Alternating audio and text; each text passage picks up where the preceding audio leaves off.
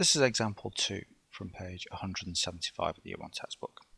And it says, find the size of the smallest angle in a triangle whose sides have lengths 3 centimeters, 5 centimeters, and 6 centimeters.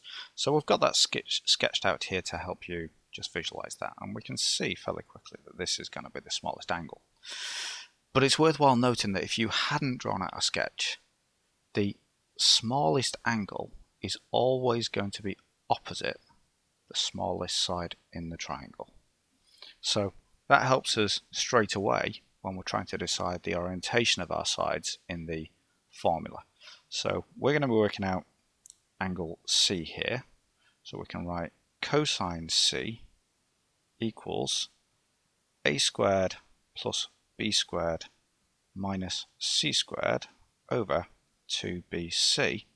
And the side that's going to go at the end of this formula is going to be the one opposite the angle that we're interested in. It's quite common when students using the cosine rule to work out an angle, to actually work out an angle in the triangle, but actually accidentally work out a different one for the one they're actually interested in.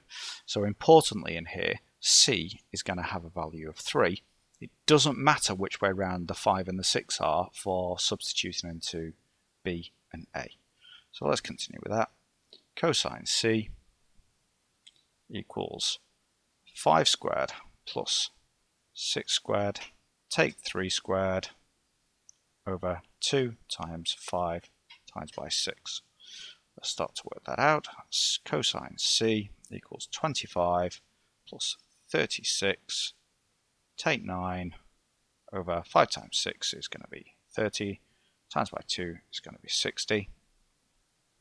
So cosine C, 25 plus 36 take 9 is going to be 52 over 60. I'm leaving it as a fraction because it's more accurate than trying to leave it as a decimal for when we try and work out what the angle is. So then we can do cosine to the minus 1 of 52 over 60 is going to give us our angle C, which is going to be 29.9 degrees to 3 significant figures.